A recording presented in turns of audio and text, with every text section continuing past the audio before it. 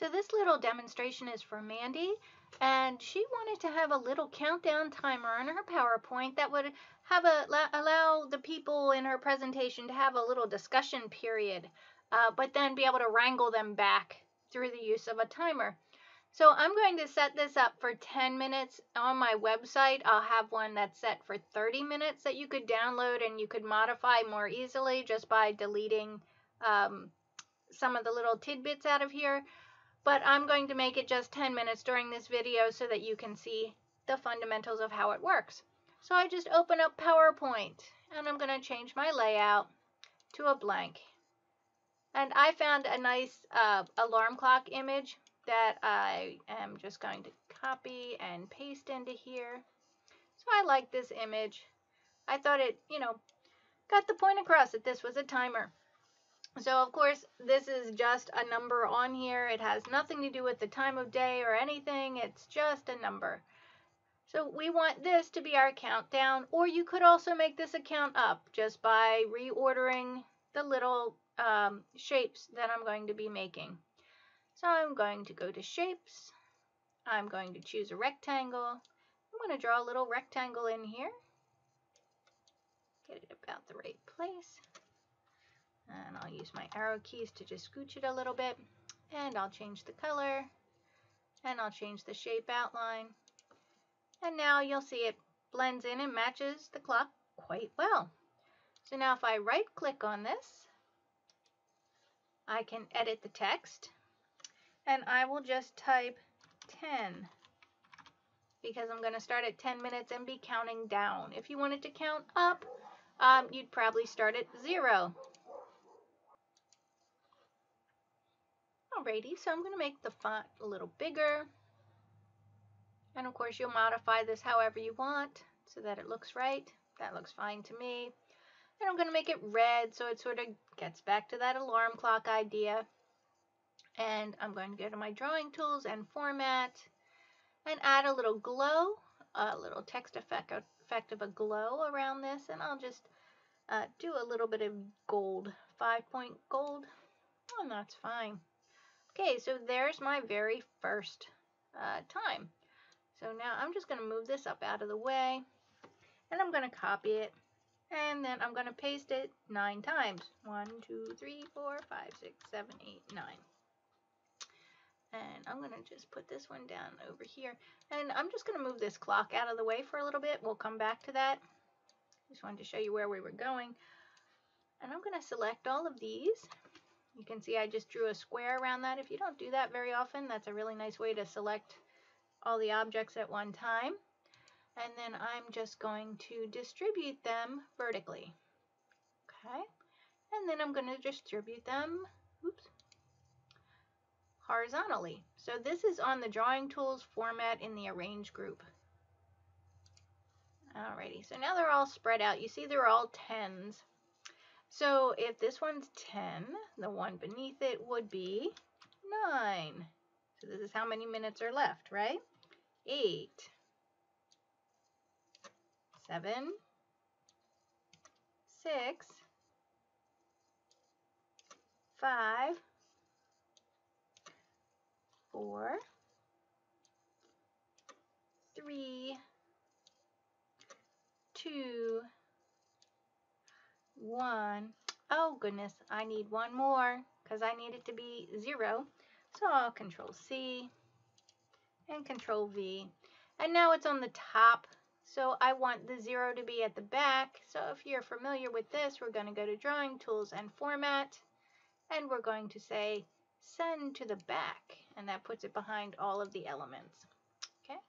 So now it also puts it behind our clock, which we don't want. So now I'm going to select our clock and I'm going to say send that to the back. And now the clock is behind all of the numbers. Okay. The other thing we're going to need is a little start button. So let's come back to our insert and our shape. We'll choose a little rectangle again. And I'll just draw a little rectangle. Right click, edit text, and we'll put start. Alrighty, and we'll make that font bigger. We might have to make that smaller over time. We'll see how that goes. And so what would we want this to look like? Well, maybe we want the inside to be sort of a gray. And we could make the font color, instead of red, we'll make it green. And then we'll put that glow on it as well to make it stand out a little bit. And we'll put the glow on it so it kind of gets this little glow. And you can see that that looks not like a button at all. I'm going to format my shape using Drawing Tools, Format, and Shape Effects. To bevel it, I'll make it look like a button. And then most important is I'll do this 3D rotation, and I'll pick one that kind of looks like it would fit right on top of my alarm clock. So I'm just resizing it to get it to fit the way I want. Maybe I need to make it a little bit smaller. Who knows, maybe I would have made my alarm clock bigger. It's all up to you what you would want. Just so it looks like a little button here. And that's great. Okay, we want to make sure that it doesn't blend in too much with the image so that the person using this knows exactly how they're going to begin this animation, because that's what comes next.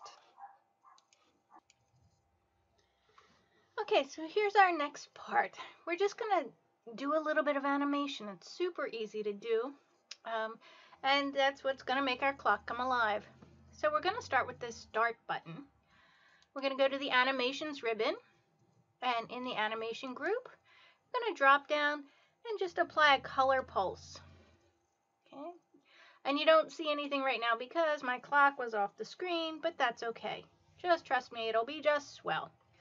So we're going to start our next animation. It is going to be a disappear. We're going to make it go away. We're going to make the 10 go away. So for the sample I have for you on my website, which is sandymcveigh.com, there's a link somewhere in the notes here.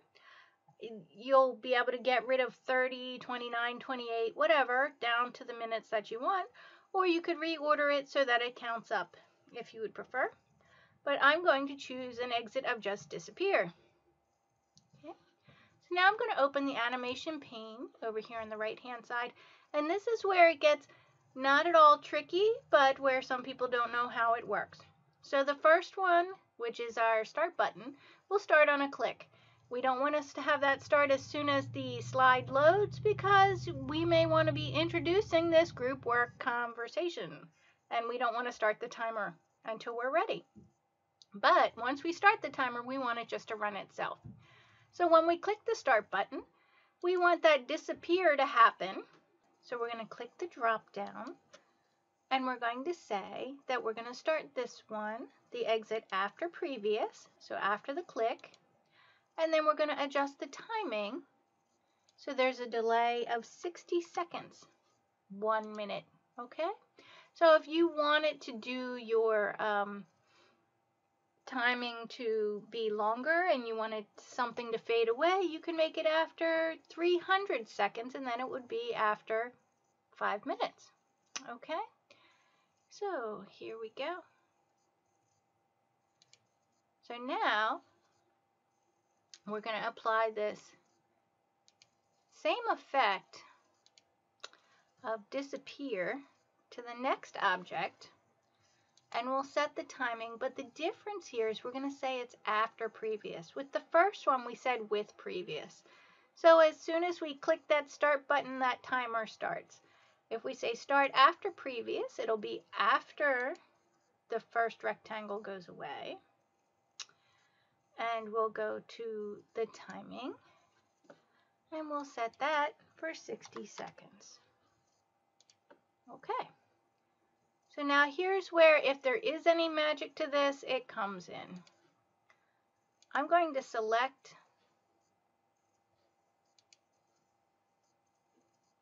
this second timing, and I'm going to come to the animation ribbon and double click the animation painter. That'll stick it on. If you only click the animation painter once, it'll work for 1 click. but we're going to apply this several times. So it doesn't matter whether you have 8 more or 29 more. It doesn't matter. I'm just going to click each of these one at a time. Really don't care about the preview that keeps wanting to automatically start. Okay.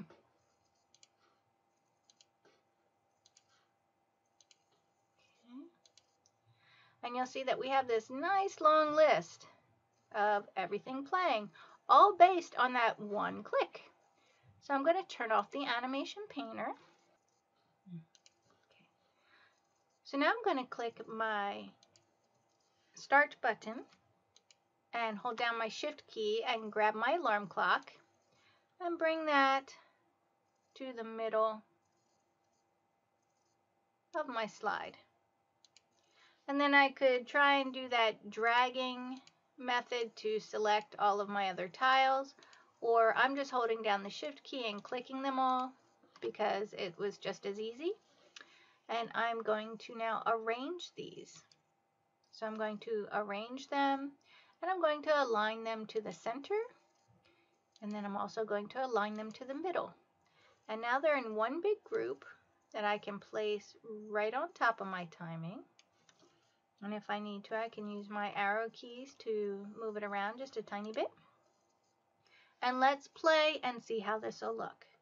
So I'm going to hit my slideshow button. There's my timer. And I give my introduction about, we're going to have our group session here to talk. And I'm going to start. And so you're going to have to just bear with me for a minute. By the way, my website is sandymcvey.com, SANDYMCVEY.com, and you can download this PowerPoint timer for 30 minutes, and then you could just adjust it to what you need to be. I'm just talking for a moment so that you can see that it will automatically go to 9 minutes after a minute has elapsed. I hope you take the opportunity to subscribe to my YouTube channel, and you can also ask me questions if there are things that you'd like to do with Word or Excel or PowerPoint or any of the Google tools like Google Websites or Google Drive. I would be happy to do a video response for you. I really enjoy little challenges from my subscribers and appreciate your time. And now that proves that the animation works. So thanks a lot and have a great day.